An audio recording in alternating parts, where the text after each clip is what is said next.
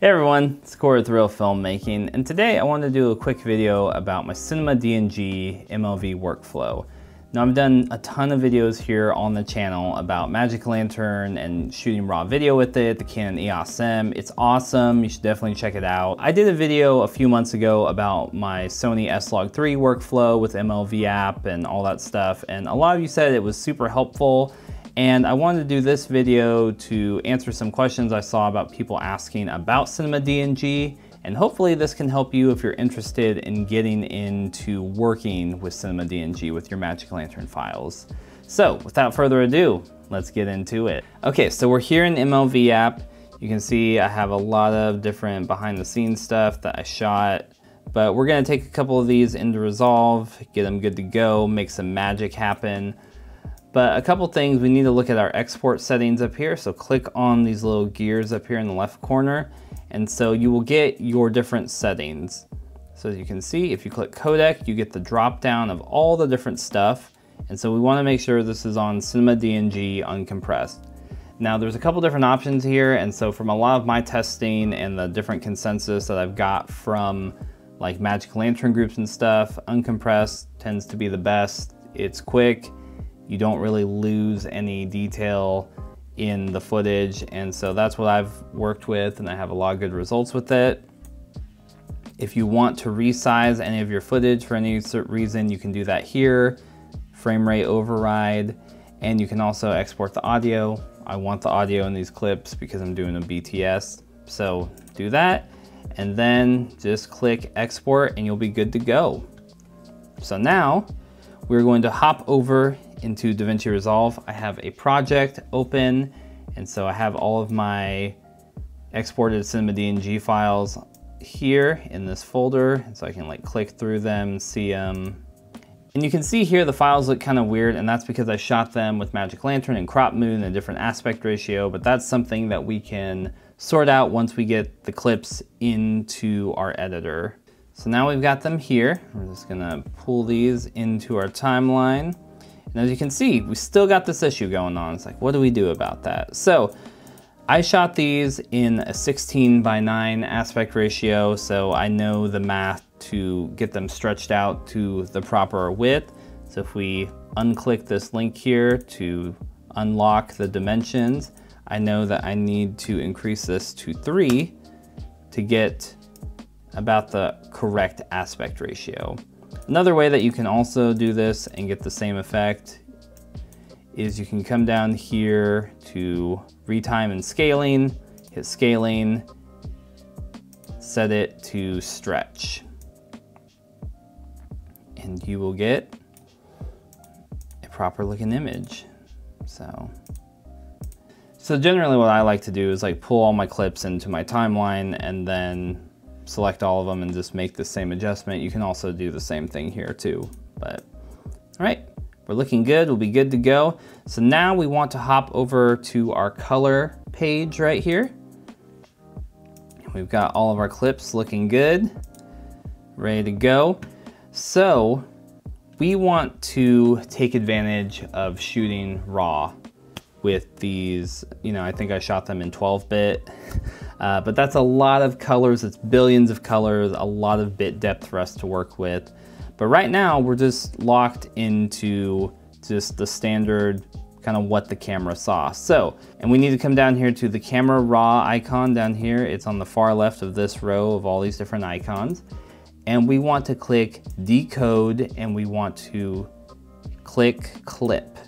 And as you can see, all these different parameters open up to us. So now we can mess with the exposure, we can change the color temperature, we can push the highlights, we can do a lot of stuff here, in addition to all the stuff that we have control over in Resolve normally. So I'm gonna come here, do the same thing to these clips, so we have full control. And like I mentioned, we want to maximize using all of the color information that we have by shooting raw. And so to do that, we need to move to a bigger color space. Now this might sound a little bit scary, but I promise, hang with me, I will take you there.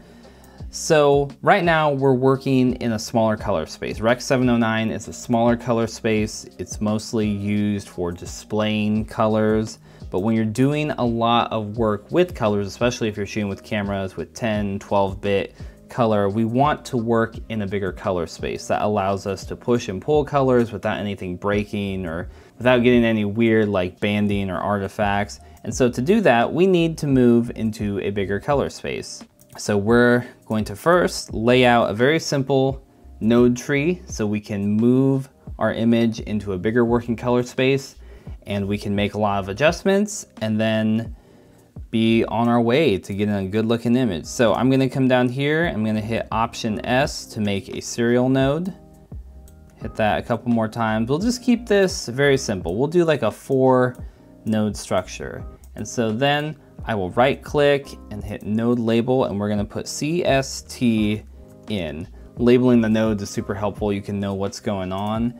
And then we're going to come to this last one, right click to do node label. We're gonna put CST out. Now you might be asking, Corey, what is CST? Well, CST stands for color space transform.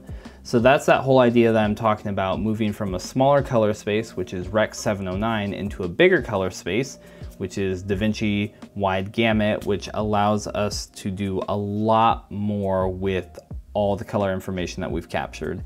If you're doing stuff only in Rec. 709, you know, you might be able to get a decent image, but it's a lot more like you are restricted, like you have handcuffs on. You don't have full range of motion. So we want to take those handcuffs off so we can really push and pull our colors. So now we're going to come up here to our effects. So if you don't have this window right here, just click on this effects button, and we're going to search for color space transform. We got it. We're going to drag it onto this in node. And then we're also going to drag it onto this out node. And so now we see all this stuff we got going on here. We don't really need to focus on this stuff. We want to focus right here. This is the money maker, so to speak. So we need to input our color space. And so another quick lesson here, we're going to talk really quick about color space. We could do a full deep dive on color space and all that stuff, but I would actually recommend Sergio Russo.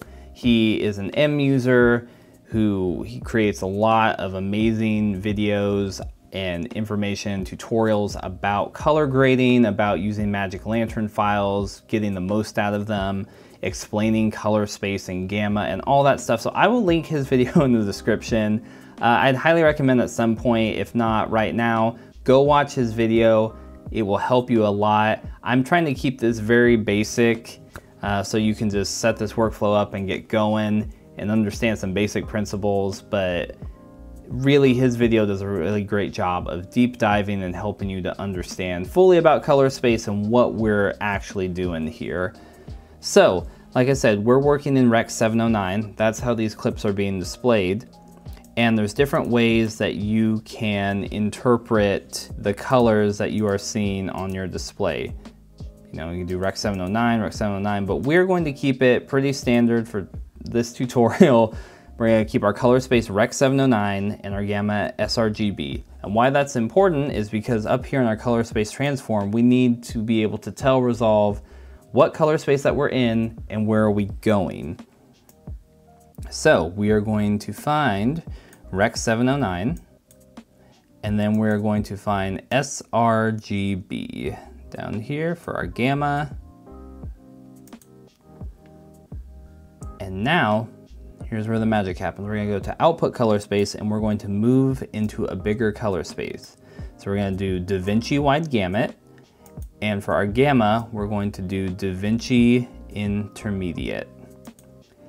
And so you can see over here, our image looks like it has moved into a log state. Like, so if you were using S-log or C-log, it looks very log right here. We've lost all the contrast, all the everything. And so that is really good because it's gonna allow us to push and pull the colors and everything that we need.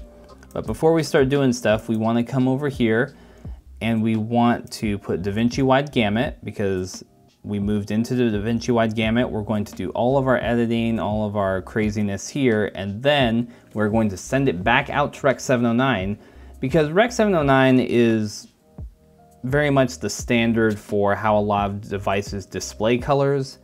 You know, nowadays there are different like standard variations. There's like Rec 2020, there's Rec 709 with different variations, like if you're on a Mac versus a PC. But Rec 709 sRGB is pretty standard. It has been standard for a while, and so it's a pretty safe bet that if you do all your grading and then send it to Rec 709, it's going to be fairly similar across whatever device people are going to be seeing your footage.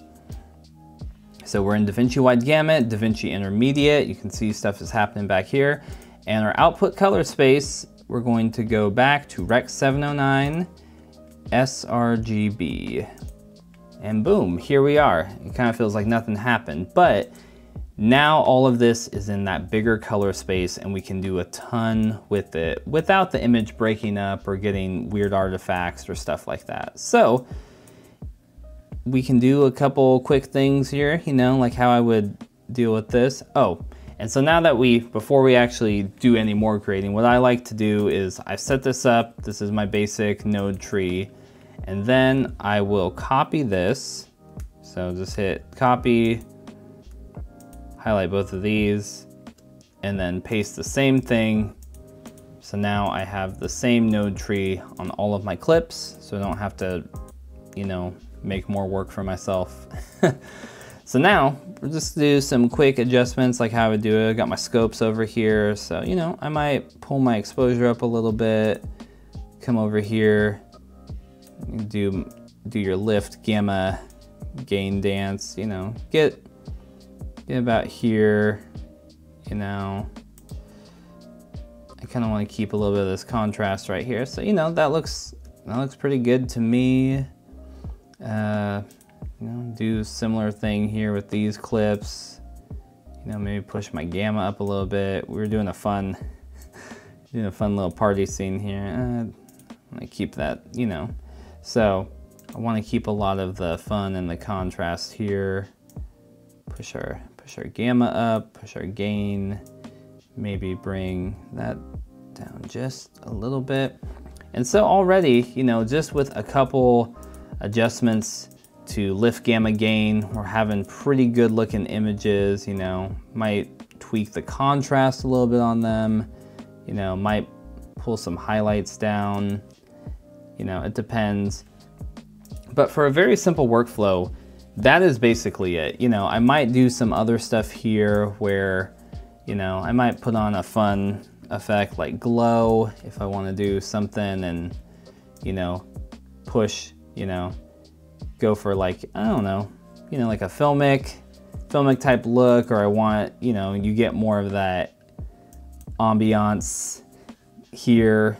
If you want that sort of thing, you know, I'll do it on a node like this. Sometimes, depending on how an image looks, if I want to do a little bit of noise cleanup, I'll add another node here in the chain and do noise reduction